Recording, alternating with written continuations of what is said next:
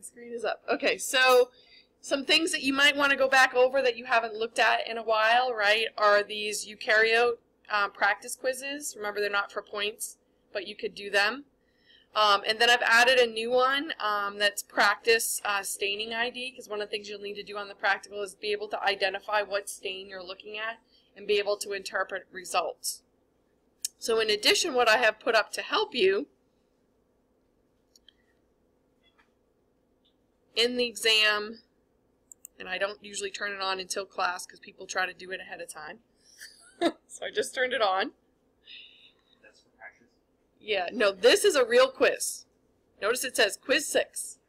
That's a real quiz that you can only take once. It's not timed, right? But what I suggest that you do is that you take it as if it's a real quiz. Don't look at your notes, don't look at your book, right? See if you can answer all the questions, then look at your notes to check.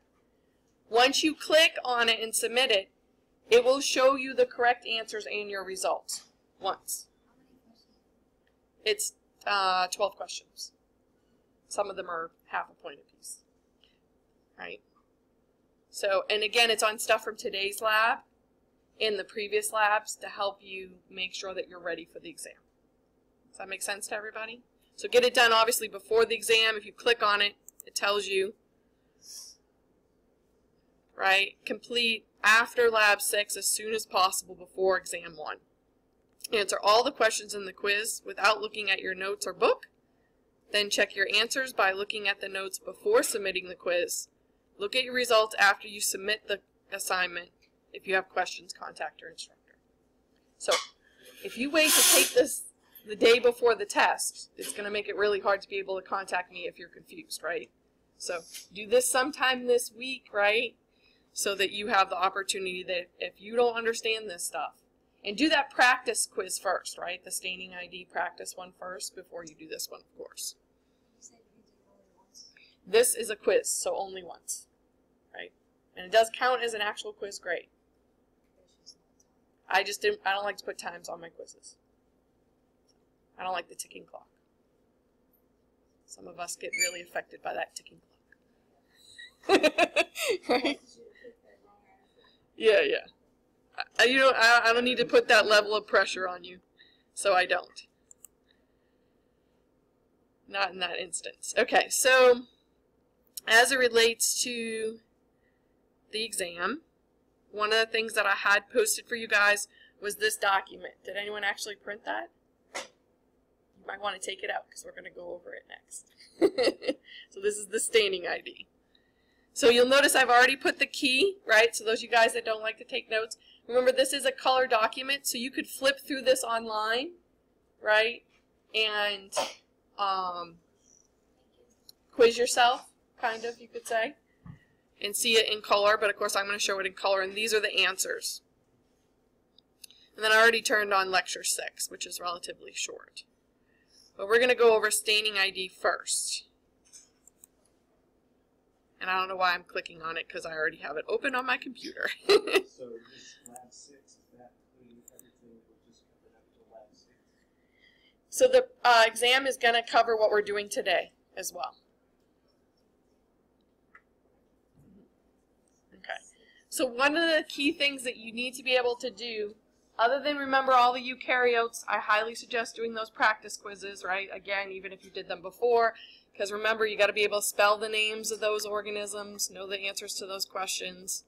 So that's really going to help you out. The other thing you're going to need to be able to do is identify stains. So which one is a simple stain and which one is a negative stain?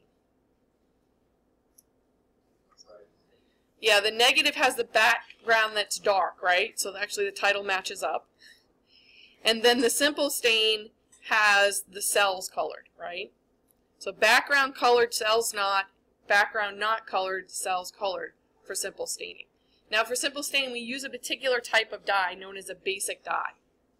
What charge does a basic dye have? Positive. What charge do cells have? Negative. So the reason why we stain, right, we use a lot of basic dyes is because it stains the cell. Right, so we have crystal violet, methylene blue, saffron, and all of these you will have used or will use today. Hopefully you didn't, and I don't think anybody picked up the wrong dyes today, by the way, on your gram stain. Good job. Everyone should pat themselves on the back because you guys really did an excellent job today. I'm really proud of you guys. So, so we already said they're positive, right? So cell's negative, dye is positive. So what do we know about these charges? Why do the cells get stained? Opposites attract, right? Opposite charges attract. For here, we use acidic dyes. They have what charge? Negative. And what are some acidic dyes we've used? Congo red. What's the one you see in this picture? Nigrazine, right? And eosin is another one, but we don't use it in this lab. But it was in your homework, right? These are negative, as we said. So they stain the background. Why? Right. Negative cell, negative dye, those like charges repel each other. Now I know, oh, I didn't give you back your quizzes, did I? I started to and I didn't. Okay, I will do that. Remind me when I get towards the end of this, because one of your best reviews for this exam is your quizzes. And I don't think I went over the quiz before and I had a lot of questions on it, and I want to make sure that we go over that. So dig that out if you want your last quiz, and I'll hand back the one from last week. As well as I'm going to grade the quizzes while you guys are working today from today and hand it back to you today.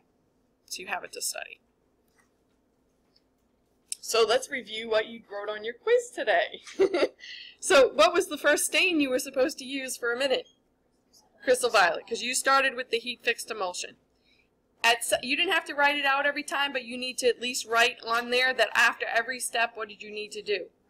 Rinse with water, right? So you could have wrote it out after each step, or you could have done, like I've done before too, and said that, you know, repeat this step after every stain. So, oh, I already answered it. The next step was iodine for 1 minute. Then, of course, rinse with water, right? And then we decolorize with what? 10% ethanol. Nope. Not 10%. 95% ethanol, which is an alcohol, yes. I agree with you on that. Drop-wise until the drops go from a dark purple to a light purple, right? Over a paper towel. Most of you guys I saw doing that. A few guys bordered on or over-decolorized, right? Did it for too long. And that was the step I was trying to warn you about, right? When I said there's not a lot of bacteria, so you weren't going to have to do it very long. That was the step, okay? Because that's the only one where time can vary, right? Based on the number of cells you have on the slide. So then we rinse with water, and we counterstain with what? Safranin. And that gave us our gram negatives. You blot dry, and then you observe under oil immersion. And you guys did, again, a really good job today with the microscopes. So we had our meeting yesterday. I think we came to a consensus that for the practical exam next week, remember I said you guys would have to do something? You're going to have to do an aseptic transfer, and remember it's extra credit, but if you at least do it, I will give you a bonus point, right? Because I want to see how long it would take for an entire class of students to go through, and you're just going to do from slant to slant, right? You're going to aseptically transfer bacteria from a slant to another slant, like you guys have been doing for weeks now, right? Making sure you follow through all the steps. So I'll have a checklist, right, and I'll check off, right, each one of the steps. So the other thing I'm going to have you do is focus the microscope, because I think some of you guys are still struggling on that too. So it'll be a prepared slide so it can be wiped off and reused and stuff. Might even just do this one right here. Good old mycobacteria that you guys have to do today. Okay. Gram stain. So what color are those cells in this first picture? They're purple. What dye made them that color? Crystal violet. So we say they're gram positive because they stayed purple, right? Oops.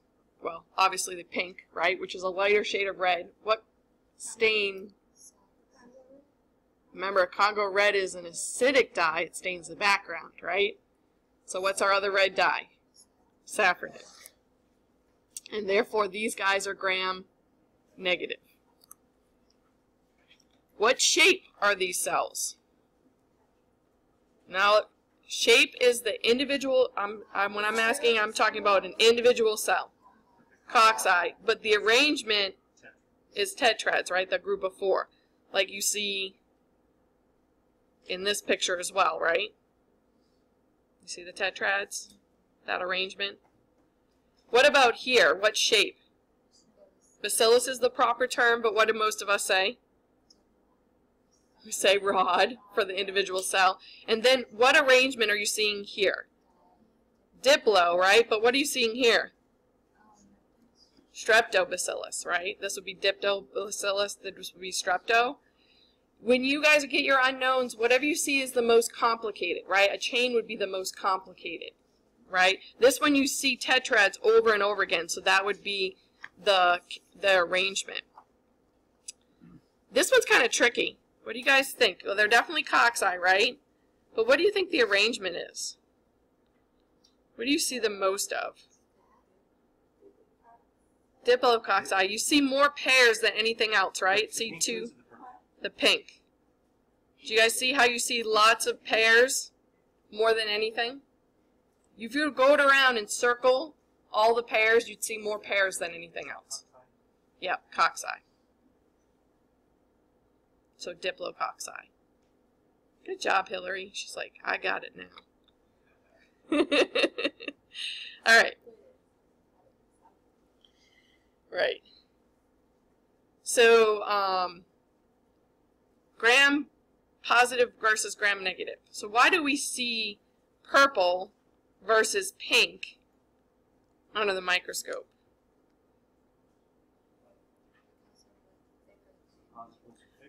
Right. Positive ones have the thick peptidoglycan layer. Negative have a thin peptidoglycan layer. And then they tend to have how many membranes? 2, right?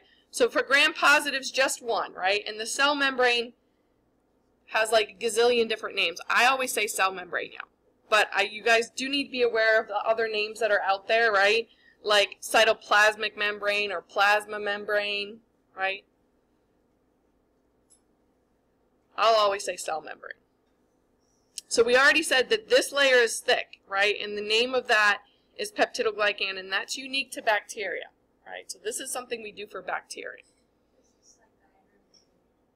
Oh yeah, you'll see this diagram again on your quiz and on your yeah.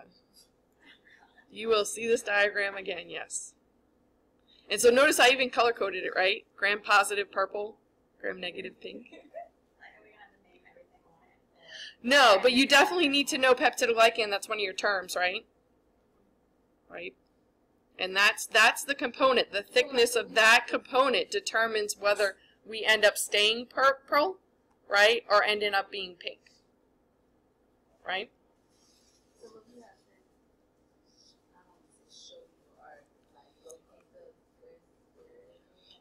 No, you just need to know that this is what a gram-positive cell would look like, and this is what a gram-negative would look like. You need to be able to identify them. So for gram-negatives, right, it's the thin peptidoglycan layer, which is why they don't retain the crystal violet iodine, right? And they decolorize, they become clear, and then we stain them with safranin and they're pink. So this guy has 2 membranes. The cell membrane, or any of the other names for a cell membrane, right? And what's this membrane called? That top one, the outer membrane. And remember, their peptidoglycan layer is thin, very thin. Okay, so capsule stain. Which one has a capsule? A. How do you know this? It's got a halo, right? It has a section between the cell and the background that's not stained. The capsule doesn't stain, remember. Why do we need to stain both the cell and the background?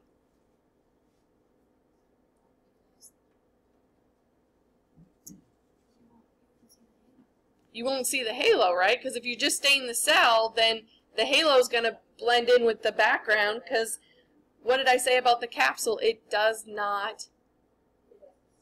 stain, right? It's not charged. We can't get any of the stains to stick to it. So remember, we kind of do this in a two-step, right? We stain the background with the Congo red, and then we add the Menville's reagent, and the whole thing changes color. But the reason why we add the Menville's is to color the cell, right? So you will see the unstained capsule. And we know red, Congo red, just stains the background, right? We did a negative stain where we just stained the background, and then you looked and the cells weren't stained, right? You'd have to do that additional step that we do for the capsule stain in order to see the cells, right? So in this one, there's no gap, right? In this one, you can tell it's a computer-generated drawing I did, by the way. But I have another picture later on, right, that shows no capsule. So how do we know this is a capsule stain, though? But there's no halo. This is a capsule stain, but the organism has no capsule. Excellent. The background and the cell is stained. That's how you know it's not a negative stain, that you're looking at a capsule stain. But this one doesn't have the halo, so it doesn't have a capsule. That makes sense to you guys? With negative staining, just the background will be stained and your cells will be clear. That's an important distinction that you need to know. What are the two main functions, and you can say this in one word each, of the capsule? Protection is one. What'd you say, Mike? Protection. What's the other one? Which doesn't do well for the glass slide, but in our bodies it sticks or adheres or attaches, right?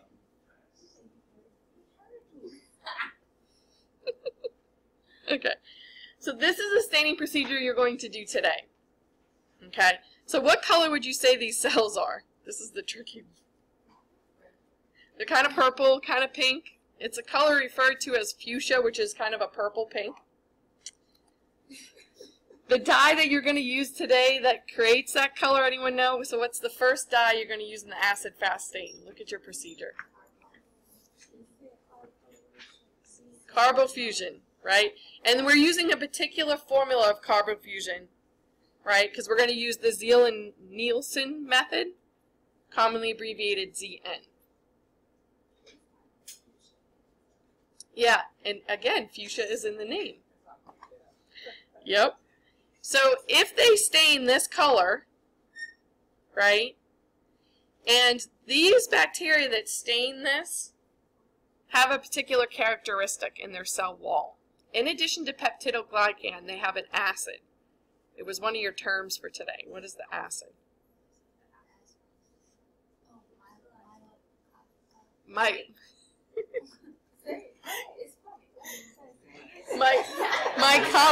Is it an amino acid?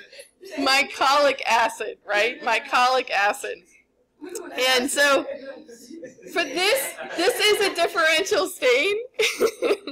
Y'all, don't make fun of her. We all get tongue-tied. She did an awesome job because she knew it, though. She knew it. And I bet she could spell it, too. So, instead of saying positive or negative for this one, we typically say acid-fast or non-acid-fast. So if it stains with the primary stain and it stays stained, right, these would be considered acid-fast. And this was your bonus on the quiz today, right? What does AFB stand for? Acid-fast bacilli. So notice the shape. They're rod-shaped. And because of that mycolic acid, no matter how hard you try, when you suspend them in water and you try to spread them out on a slide, they don't want to separate from each other. They clump up. So, whether they actually, you know, you could say this is an arrangement or not, but it's definitely a characteristic of how they are arranged on the slide is this clumping, right, where they clump up. Does that make sense to you guys?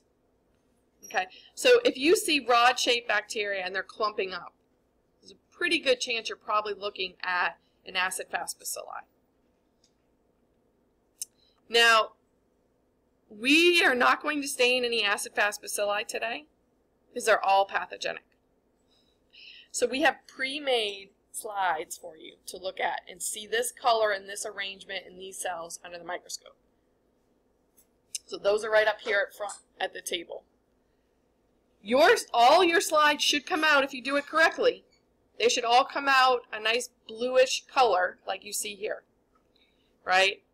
And we use, so they're, you know, it's hard to describe this color, right? Some people it's kind of a greenish blue or a bluish gray, right? We're going to use methylene blue.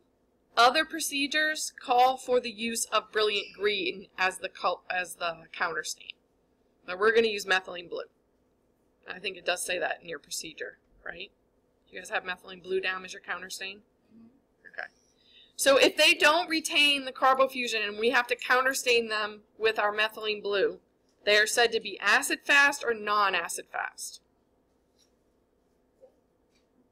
Which do you think? Well, we've already had acid fast, right? So the other choice is non-acid fast, right? So we don't usually say acid fast negative, but you can, right? Typically scientists say acid fast or non-acid fast.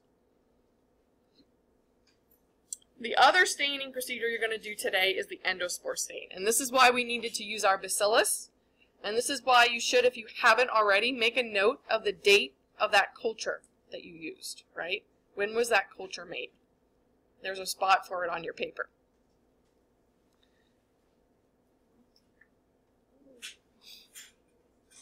We're going to use a particular method. There's a couple of different endospore staining methods out there. We're using the Schaefer-Fulton method.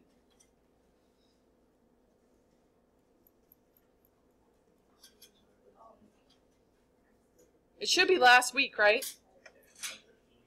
Yeah, 9/13.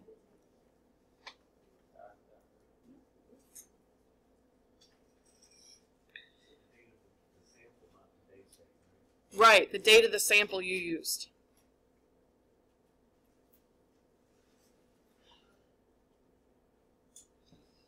So what color is the endospore? What color would you say that is? No, the dot inside the pink. Blue, yeah.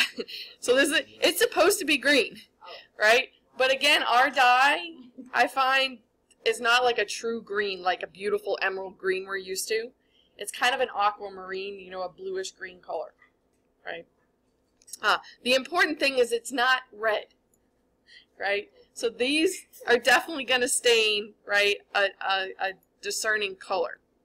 So what dye are we going to use in the endospore staining? So what do you have on your list for the procedure? Malachite green. Malachite green. So the other thing is that on your list, right, depending on where the spore, if you were lucky, and we're probably not going to see this today, we're not going to see it still in the sporangium in the mother spore. Mostly you're going to see the cells if you see them at all, and you're going to see the spores all by themselves, what we call free spores. But if you happen to see one inside the cell, and I'm not going to test you guys on this under the microscope, it's like next to impossible to find this, right? Sometimes we get lucky. And actually one of my students in my other class got really lucky that their capsule stain had an endospore within it. And it was really cool to see. And the only reason we knew it was an endospore because we knew it was the bacillus, right? And we know already this is a spore former. This is our known. So depending on where that spore is located within the mother cell, there's terminology that you wrote down for homework, right? So we have the choice between central, subterminal, or terminal. So where do you think this one classifies? Subterminal, right? It's not right smack in the middle because that would be central. It's not all the way at the end because that would be terminal. It's in between the center of the cell and the end of the cell.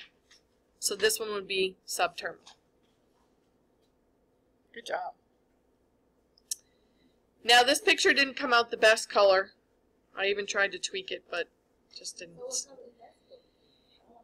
we want, yeah, it looks orange, but it's supposed to be like a reddish or color, right? I tried playing with it, I still couldn't get it the color I wanted. But do you see any spores in this picture? No, right? Because they should be a greenish blue, and they should be smaller than the cells, right? Because they're made within the cell. Oh, okay. So no green structures, so no spores, right? Or no bluish green structures. Under what conditions, I don't remember if they ask you this on your homework, when do you think a bacteria is going to form endospores that can do it? After they tell you to use 5-day-old cultures, right? So how old are our cultures? 7 days. So do you think that's enough time? Yeah. 5 days or longer, right? At least 5 days, it says, right? So this is 7 days. A week is 7 days. Guess what they run out of in those 7 days? Food. We starve them. And honestly, y'all, this culture, in like 2 days, starts producing endospores because it grows so fast. Right? So we should definitely, like I said, see lots of spores today. So harsh conditions, in this case, we're starving them. Right? But, you know, other things that could be harsh, like lack of water, changes in temperature, gas thing, whether there's not enough oxygen or too much oxygen, right? Anything that is not hospitable, right? Anything harsh or poor, if they can, they're going to form an endospore and protect themselves. So, again, important, you need to know what method we're using, because there are other methods out there that use different dyes and different procedures, different steps to the procedure. So you must know we're using the Schaefer-Fulton, so we should end up with red cells and greenish, bluish, right, aquamarine endospores. Okay, so based on what we know and what we're continuing to learn, what do you see in this picture that would tell you what staining procedure the person did? This is the one we just saw, right? So we see red cells, right? And you also see what? The endospores even within the cells, right? So this is endospore stain, right? It's like Christmas, green and red. Special present. Now B, what do you see? This is a capsule stain, right? But do you see a capsule? No. And how did you know it was a capsule stain? The background stained and the cells are stained. Okay, so this next one, we've got two colors, right? Two different cell shapes.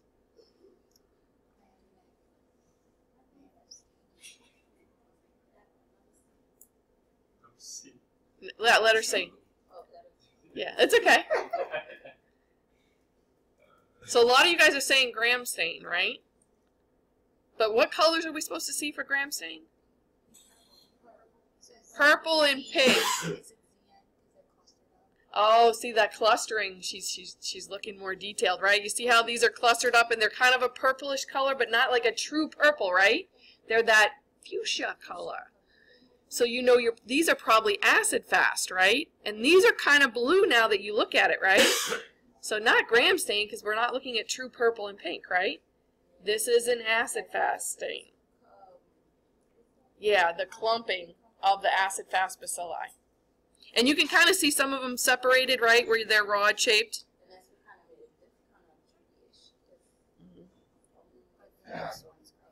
The next one's definitely gram, right, y'all? Pink and purple. And the last one, negative. And again, this is because the background is stained, but are the cells stained? No, they're clear, right? And then there's a whole lot of crud on this slide too. But we know what bacteria look like now, right? So these rods we know is probably what they were looking at. The rest of this stuff, just crud on the slide.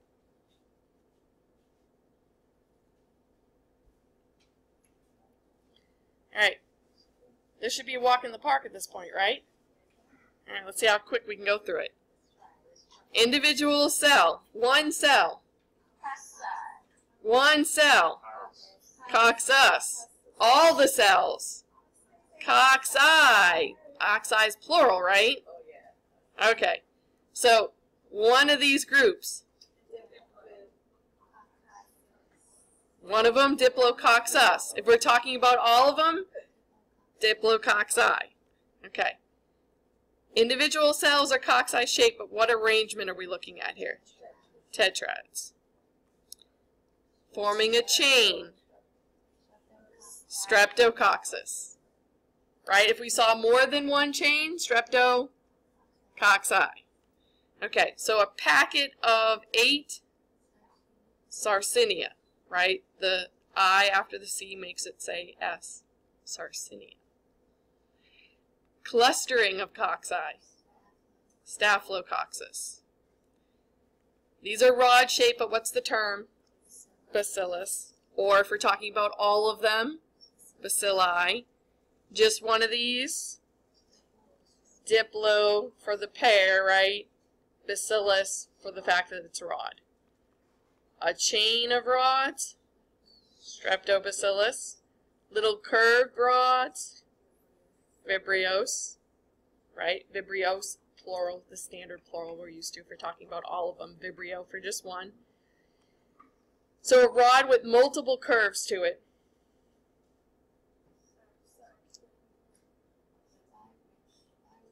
Spirillum, right? Or spirilia if you're talking about more than one. They don't hold the characteristic shape this phenomenon is referred to as pleomorphism or being pleomorphic. And then this one, which was on your quiz, these are helical shaped spirochetes. Spirochetes. So, what's a good review? All the exercises, right? All your terms, you need to be able to spell them, go over them, do flashcards, whatever you need to do. And your quizzes, which I'll hand back those. I'll pause and hand back. So, lots of practice for you guys. Practice quizzes. No, not yet. I'm not done. Sadly, we're not done. It's only part 1. Okay, so here's an example, right, of something you might see. So, this organism would be set up under the microscope, say Aspergillus, for one of the eukaryotes. So remember how I had all those set up for you? Obviously, it's not going to be all of them, right? We're going to pick 5 or 6 organisms of the eukaryotes. But you got to know them all because you don't know which 5 or 6 I'm going to pick. You'll look at it on the microscope. You got to tell me at least the first name, the genus name of what you're looking at. And then whatever the pointer is pointing to. Whatever structure, yep. That's why there's those practice quizzes to help you out. And then any other question we might have asked you guys, right, in that homework packet as it relates to those organisms. So for instance, for Aspergillus, we asked you, what does it make, right? And so you need to know that it makes citric acid, right? And it's also used in making soy paste and soy sauce. You need to know all the steps to all the staining procedures.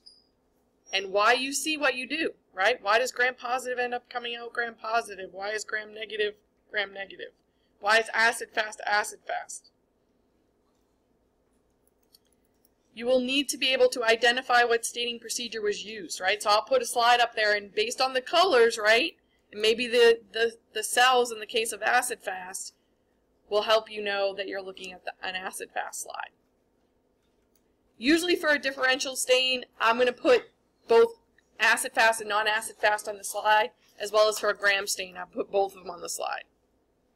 But then, too, I could just put purple ones, right, and say, is it gram-positive or gram-negative? If they're purple, they're what? Gram-positive. So again, do those quizzes, practice quizzes, as well as the actual quiz 6 to help you prepare. And then for the spore stain that we're doing today in the acid fast, we're using a particular method. I promise it, I won't make you spell out the names, but you do need to be able to recognize the names of these procedures, right? So it's the ZN, the Zeil-Nielsen method for acid fast staining, and we're using the Schaefer-Fulton for endospore staining. So the other thing is you should know some of the characteristics of the organisms we've used. The good news for you guys is this list is much smaller than it used to be. So from Mycobacteria tuberculosis, right, which you're going to look at prepared slides, right? We would not want to work with that organism. That's a BL3, respiratorily transmitted. As little as 10 bacteria will give you that infection. Yeah, we're not messing with that one.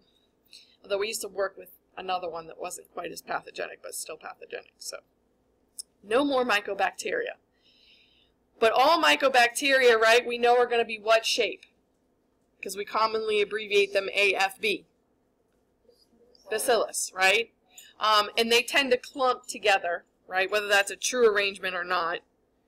And then the reason why we look at these is they are always going to be acid fast, right?